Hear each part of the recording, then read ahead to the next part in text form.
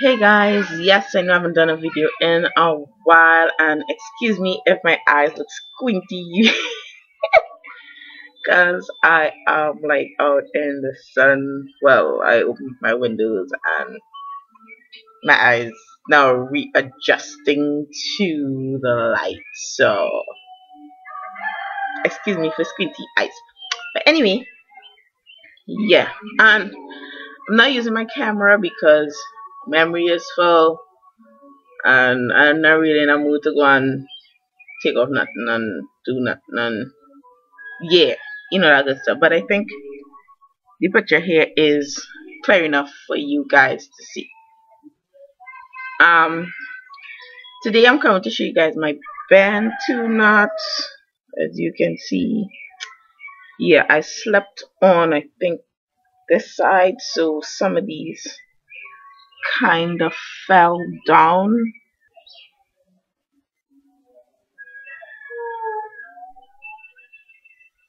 Yeah, as you can see, I was successful in getting the roots of my hair flat with no puffy with no puffiness, and my knots, well, the part's not perfect because I'm not a perfect cutter. This style took me, okay, to get these perfect knots. My hair was in a twist out which it has really come together, so it took some time to finger detangle that, and then spray with water and put product in and whirl the knot. So I started probably about, I don't want to lie, probably around 8 o'clock, 7, 8 o'clock yesterday, and I finished twisting my hair like, whew, after 2, 3 in the morning. So yeah, squinty eyes. Anyway, um, last night I was kind of debating on deep conditioning because today is like a holiday, Emancipation Day. Um, so I got day home, so I was thinking whether I should have deep conditioned last night or try some Bantu nuts. Anyway, I have been fingling fangling with my, yes, I'll call it finger fangling with my own products. Okay, just now, yes, yeah. So I've been finger fangling with this flaxseed gel cream. It's kind of pinky.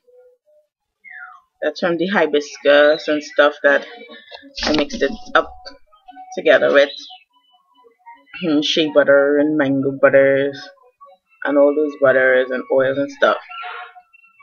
But it as you can see, it was really successful at getting, because I slicked the product into my edges, and it was really good at getting the hair smooth. As you can see, all I use is and this water and this product. I just squirted on here with water, and then I took the product in my hand, dissolved a bit between my fingers, and smoothed it down, down, down till I got from you to the ends. And there's no, at least I don't see any, and I hope there's not, but I don't see any. I think I would have seen it by now because it's dried. Yeah, so I don't see any product buildup. All I see is shine. Loving the shininess. Yeah, I really, really am loving the shininess. It's really, really shiny. Yeah, shiny. Yeah, really, really shiny. Um, do I say anything else? No. Oh, I started using this deep finish. I don't know if you guys could see it. I thought you could see it in the camera, and I don't want to show any on my laptop. It's in an old Shea Moisture bottle, but I'll show you the consistency.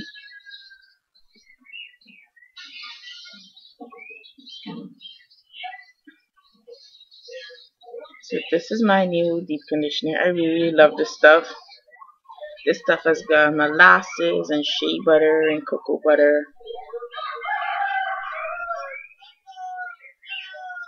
and everything else in it. And it smells so like cookies from molasses, right? So I'm gonna use this on Sunday. I want to finish my hair because I've been putting my hair through the works.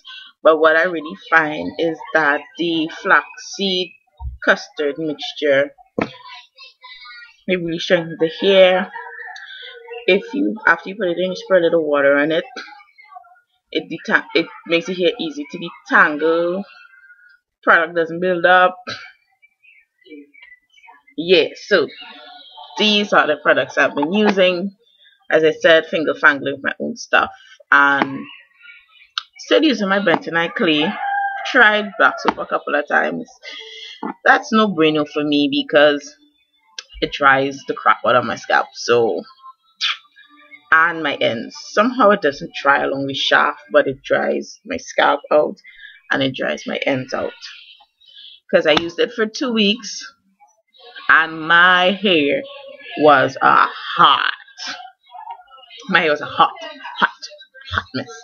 I sat down in church today and this girl was like, "Oh my god, you have flakes," and I'm like, "What the hell? I don't have flakes in my hair. What? No, no, no, no, no, no, no, no, no, no. Mm-mm. No soap. Me and you ain't friends no more. You offended me and love don't live here no more." So,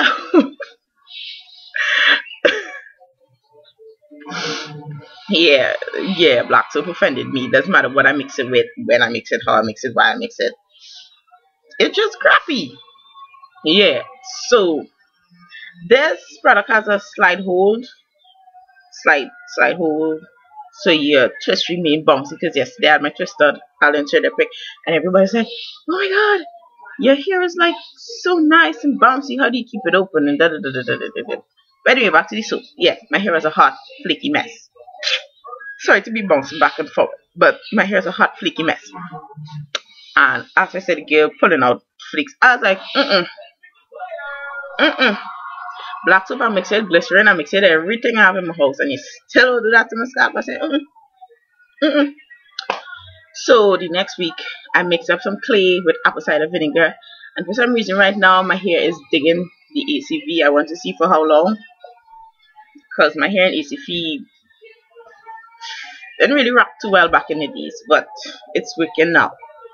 And I put that in my scalp, and baby, no flakes, nada, zilch. It pulled up everything. The clay and the ACV took out everything out of my hair, and my hair was back to its normal, non-itchy, non-flaky self. Because you gotta sit on nice people and you're snowing like Snow White, and you just don't have your 7 dwarfs. You understand what I mean?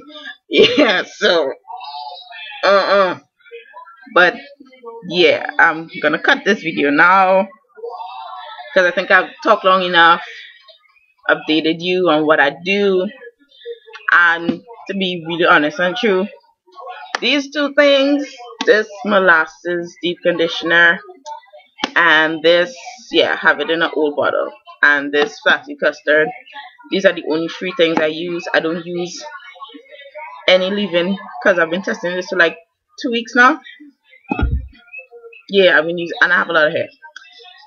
This will be my, yeah, this is my 3rd week of using this. I think second or third week of using this, and I still have a lot because this is a 6-ounce bottle, and normally my hair would take everything. And I was looking for a product that my hair didn't take all at one time, so I had to make every week. And this flaxseed custard really worked a bomb for my hair. My hair looked shiny. My no flyaways, no flyaways, no straight edges. My hair looks slamming, baby. Yes, as I said, I'm gonna cut off. I just came update you guys. If you guys know what I'm doing, if you guys know what's going on with my hair, I'll insert them check pics at the end, I think it grew a little bit. I'm not really much into the growing because what I've realized is once your hair is healthy and you're not cutting it every month, 2 months, 3 months, your hair's gonna grow. But you see, once you get into that cutting, like every month, you want to take off a half. Every 2 months, you take off a half inch and all that kind of thing. No, you gotta find products that strengthen the hair. That even if you're doing a trim, you can prolong it to about 7 6 7 months. I mean, and generally between that 6 7 month period, you should only be like, well, what I do is just like take off one strand knots and anything, because you gotta remember the more years you grow out your hair means the more older your ends are. So if you're out for that long growing business, some people don't trim at all. Some people don't take off any one strand knots. They wait. That's not a good idea. I mean, if I see something that needs to come off while I'm washing my hair, while I'm detangling conditioner, I snip those one strand knots out. Because those buggers, they'll be hell later down the road. Um, yeah, so that's all I gotta say for as of right now. I'll try to take down these and get a clip on camera of morning and evening and see how well they hold up and stuff like that. So I'll see you guys later. Bye.